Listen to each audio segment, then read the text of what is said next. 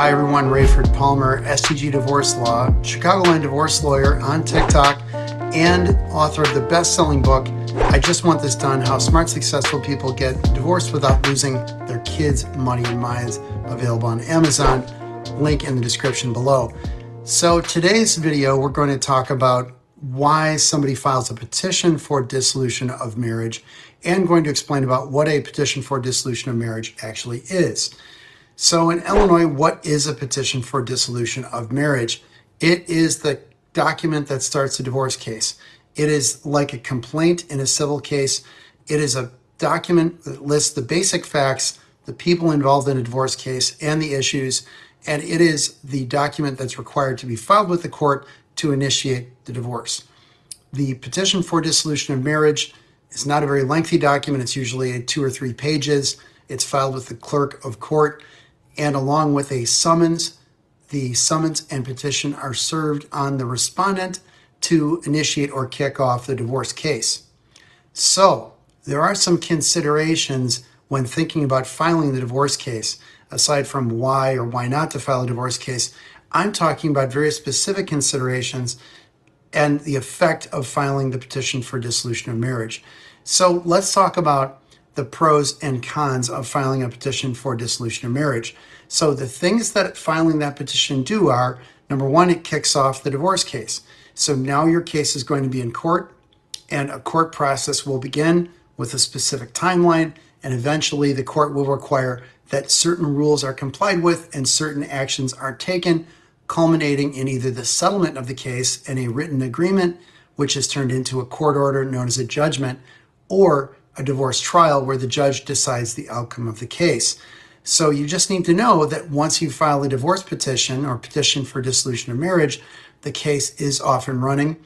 That also means the meter is running on your divorce attorney, and time equals money. So that can be an advantage because you want the case to start moving and you want progression towards a conclusion. It might be a disadvantage if you're trying to negotiate a settlement and you don't want to start that process moving sort of in a start of the roller coaster getting to the top and the roller coaster starting to move progressively down around the roller coaster.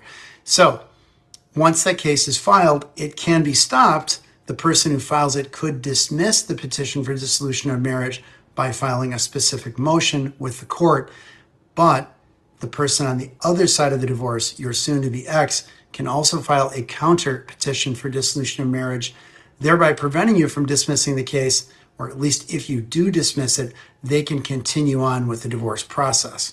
So just some important things to know about how the divorce gets started and what the petition for dissolution of marriage actually does, putting in train those events toward the conclusion of the divorce. A couple other important things to know about the petition for dissolution of marriage.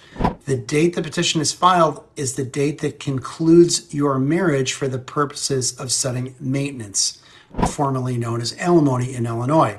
So the length of your marriage is from the date you're married until the date you file that divorce case in Illinois. That length of time is used to determine the length of maintenance. Now on our website and other places, we describe how that maintenance is determined, and we have the ultimate guide to maintenance provided on our website, link in the description below. Note that at every year, at every anniversary in your marriage in Illinois, you reach a break point in maintenance that significantly extends your maintenance obligation up to 20 years, where maintenance becomes indefinite in length. Another significant point about filing that divorce case first is you get to go first at trial.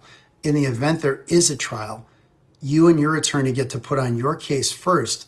You get to make opening statements first, and you get to present your case, or what we call the case in chief, first. So you get to tell your story first before your soon-to-be ex gets to tell their side of the story. That's important because it plays on the psychological concept of primacy, meaning the things that you hear first you tend to remember. Also, at the conclusion of the divorce case, your lawyer gets the last word and gets to give a closing argument first, but then also a rebuttal argument last. And being able to speak first, but then also tie it up with a summation or a rebuttal to the other lawyer's closing argument last can be a big advantage if you go to trial. Working in favor of those psychological principles of primacy and latency, being first and last, can be a big advantage if your case should go to trial. There is one final advantage to filing that divorce case, and that is access to the court in general. Without getting access to the court, you can't send subpoenas or legal requests for documents to third parties, and you can't legally demand documents from your soon-to-be ex. So getting access to the court is a powerful tool in being able to obtain information that you might need to prove your case. Finally, having access to the court is very valuable also in case you need to bring a motion of any type to require that your soon-to-be ex take some action or refrain from certain action. For example, if they are not allowing you to see the children, getting a court order may be the only way you can force them to give you time with the children. Or if they're preventing you from accessing money or they're spending out of control, the only way to get control of that is probably to get a court order. Therefore, having access to the court by filing the petition for dissolution of marriage may well be critical in your case to get things under control. I hope you enjoyed this video. If you have questions, please put them in the comments below. Always know that our website is available at stglawfirm.com with much more information. We also have a private Facebook group, the Illinois Divorce Support Network, for people interested in learning more about Illinois divorce. For more information about my best-selling divorce book, I Just Want This Done, links to our law firm and more, please see the information in the description below. Please like, share, and comment. Please subscribe so you get more of these informational videos as we produce them. Thank you very much. I'm Raiford Palmer.